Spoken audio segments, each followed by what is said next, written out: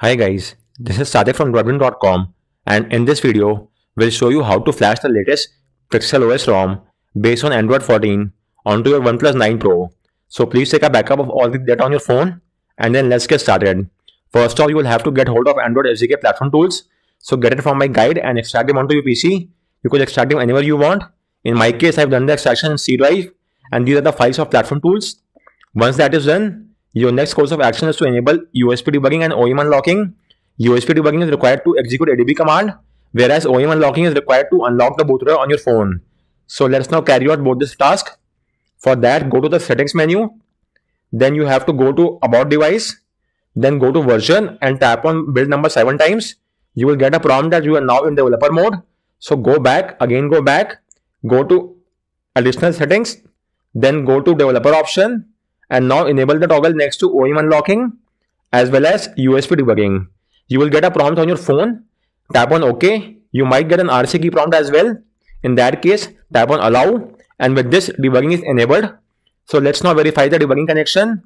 For that, go to platform to folder address bar, type in CMD and hit enter. This will launch command prompt inside platform tools. Now type in ADB devices and make sure that you are getting a serial ID. If you are not getting any ID, then unplug and replug your phone from the PC. Disable and re-enable USB debugging. Tap on revoke USB debugging. Use the official cable that came with your phone and use the USB 2.0 port on your PC. So carry out this USB tweaks and make sure that you are getting an ID. Once you are getting this ID, you are now good to go ahead. So next up, you will now have to unlock the bootloader on your phone. For that, you will have to boot your phone to Fastboot mode and then use the Fastboot flashing unlock command. However, do note that doing so will wipe off all the data and it might make the warranty null and void as well. So if that's well and good, then you could refer to my guide and the video and get this job done.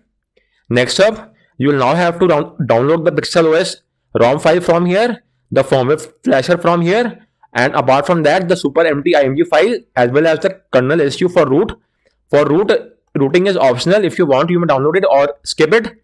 Likewise, super empty, although it's optional, but I'll recommend you to still get hold of this file as well, because if you don't flash the super empty, then you might get the update 7 status 1 error code. I made a separate guide on the same. You could refer to my guide if you want to know more about this error. This usually happens when we do a sideload of a custom ROM. So to avoid that error from happening, it's recommended to flash the super empty img file. So I have linked this file. As of now, the Lineage OS is one such ROM which gives the super empty img file. So you may simply download the file from here. Do note that this file will only be applicable on the OnePlus 9 Pro and should not be used across any other phone, although it's for Lineage OS, but it will work across all the AOSP ROMs without any issues. So with this, we have got the super empty img file as well. And if you want, you may get hold of the kernel issue for rooting as well. I'll show you that too. But do keep in mind that if you use the kernel issue, then the plain integrity test will fail and then you will have to pass it. I have a separate guide and a video on the same. If you want, you may refer to my guide and get this job done, but rooting is completely optional. So if you want, you may get hold of it from here. And once you have got the kernel issue as well as the super empty img file apart from the root, so let's now move ahead to the next step. So next up, you will now have to boot your phone to Fastboot mode. So for that, you just have to type in ADB, reboot, bootloader and hit enter. And your phone will now reboot into Fastboot mode in a matter of few seconds. So let's just wait for a time frame and then we'll move ahead with the next step. So let's wait for a few more seconds. And our phone is now in the Fastboot mode. So first off, type in Fastboot devices. Just a minute. First off, type in Fastboot devices and hit enter. And make sure that you are getting a serial ID. If you're not getting any ID, then you will have to install Fastboot drivers on your PC. For that, you could refer to my guide or the video and get this job done. Once you install the drivers, right click on the Windows icon, select Device Manager, and then expand the Android phone section. Make sure that your phone is being shown as Android bootloader interface. So this as well as the serial ID next to Fastboot signifies that the PC is able to read the phone in Fastboot mode, and we are now good to go ahead. So next up, your first course of action is to flash the super empty img file. Again, I am repeating, it's not compulsory, but it's optional, and it's done just to avoid the error 7, which might happen while doing a sideload of the ADB ROM. So let's now flash the super empty IMG file and wipe the super partition. For that, once you have got hold of the super empty file from here, simply transfer the file to the platform tools folder on your PC. So let me get that job done as well. So this is the super empty IMG file. For the sake of convenience, let me rename it to super empty and remove the numerical from the end. So now you will have to simply copy paste this command and it will wipe the super partition. Using the super empty IMG file, so simply copy the command and paste it in the CMD window and hit enter, and the wiping is now done. Once that is done, you will now have to flash the PixelOS firmware. So for that, download the firmware file from here, the PixelOS firmware, and it will be in a zip format. So simply extract it. So upon extraction, you will get all these files. Let me show you. All you have to do is simply launch the pixelflasher.batch file, and it will now start flashing all the files to their respective partition. In fact, it will flash the vendor boot, VB-Meta, boot IMG, and DTBO. These are the four files which it will flash, and the rest are the files of the platform tools. As you could see from here, these are the same files from the platform tools. So the batch file is simply flashing all these 4 files, and let me show you. The flashing is currently going on and it's flashing the files. You could also verify the content of the batch file upon opening it. As you could see, what it does is simply flash all these files to both the partitions, and then it will automatically reboot your phone to the recovery mode. That's just about it. So let's just wait for the flashing to complete, and it is now flashing the files to both the partition, and now your phone will automatically reboot to the recovery mode. So let's just wait. If that does not happen, then you may also use the Fastboot reboot recovery to manually boot your phone to the recovery mode. But as you could see, in our case, we are now inside the PixelOS recovery. So from there, your first course of action is to sideload the ROM file. So select apply update, then choose apply from ADB, and with this your phone is now in the ADB sideload mode. Let's verify the same. So open CMD window and type in ADB devices and make sure that you are getting the sideload keyword. Once you are getting this keyword, your next course of action is to transfer the ROM file to the platform tools folder on your PC. So let me do that as well. As you could see, this is the ROM zip file. So copy the file from here and transfer it to the platform tools folder. It will take only a few seconds. Once that is done, let's just rename the file to something shorter. So let's rename it to ROM, and the complete name becomes rom.zip. So let's now do a sideload of the ROM file. For that, type in ADB sideload and the name of the file, which is rom.zip, and hit enter. And the sideloading will now start. It could take up to 8 to 10 minutes. So let's just wait for the flashing to complete. So guys, as soon as the flashing reaches the 47% mark, you will get a prompt if you want to flash any other additional zip packages or not. So if you want to flash any other zip files such as Magisk or any other mod zip file, then you will have to reboot your phone to recovery. For that, tap on yes. On the other hand, if you don't want to flash any other zip file and you want to boot to the OS, then select no. So I want to boot to the OS, so I will select no. And now you will have to carry out the next step, which involves doing a factory reset. So even if you want to flash any other zip file, then in that case you have to select yes, reboot to recovery, flash the zip file via ADB sideload. Then again you will have to do a factory reset. So the factory reset is compulsory in both this case. Whether you are rebooting to recovery or not, a reset is a must. So always do a reset. In our case, we don't have to flash any other mod, so we choose no, and now we are taken to the home screen. So now we have to select factory reset, then select format data factory reset, and again select format data. With this, the data wipe is complete, and you may now reboot your phone to the OS. So go back and now tap on reboot system now, and your phone should now boot into the OS. Let's verify the same via the boot animation. So instead of booting to the ROM, as you could see, my phone is booting to the Fastboot mode.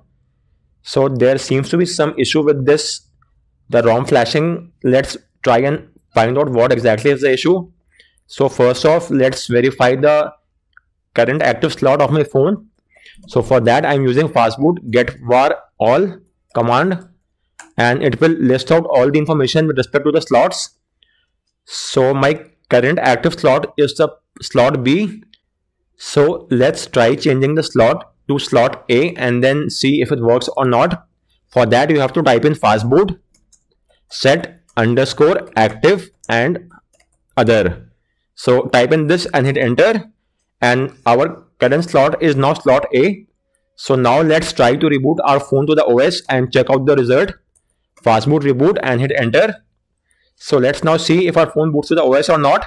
If it still does not boot to the OS, then we'll have to flash the ROM to the A slot as well. So let me first verify the result, and then so still my phone is in the fastboot mode. So let me again verify the current partition. So as of now our slot is slot A. So let's now move ahead and flash the ROM file to the A partition, because earlier when we had flashed the ROM via ADB sideload, we had done so in the slot B. Now we have changed the slot via the fastboot set active other, and our current slot is slot A.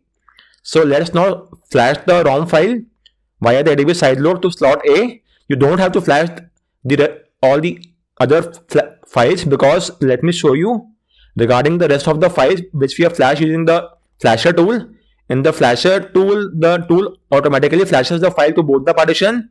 So we don't have to flash these files. Let me show you. It flashes to both A and B. Only the ROM file has been flashed to the single partition, which I suppose was the B partition. Now that I am in the A partition, let me now flash the ROM file to the A partition as well. So let's now try to rectify this issue and check out the result. For flashing the ROM to the A partition, first off, you will have to make sure that you're in the A partition, and then do keep in mind that in my case it was the B partition and now it's the A partition. If in your case it was initially the A partition, then now you have to use the fastboot set active other, and you will now be to the B partition. The naming scheme does not matter. Just make sure that you are on the opposite slot. In my case, I was on the B. Now I am on the A partition. So now I'll have to once again do an ADB sideload of the ROM file. For that, use the fastboot reboot recovery command and hit enter, and your phone will boot to the PixelOS recovery. From there, we will now do an ADB sideload, and this time around the ROM should be flashed to the A partition as well. So go to apply update, select apply from ADB, and with this your phone is now in the ADB sideload mode. Now type in ADB sideload, name of the file which is rom.zip, and hit enter, and the sideloading will now start. And this time around the file will be sideloaded to the A partition, that is to the opposite partition or the inactive partition, and the flashing will once again take up to around 8 to 10 minutes. So let's just wait and then we'll verify the result. So guys, the sideloading is now done across both the slots. Currently, as you could see, I am in the active slot is shown as A.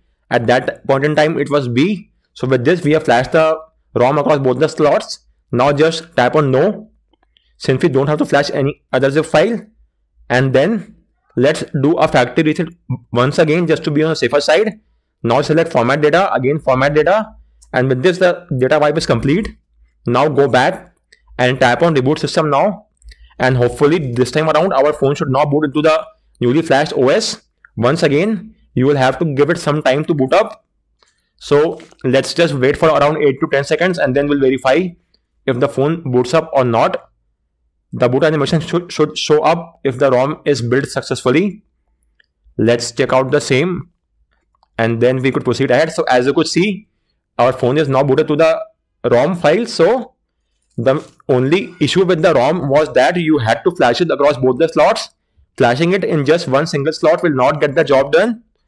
So to rectify this issue, let me show you in short what we had to do.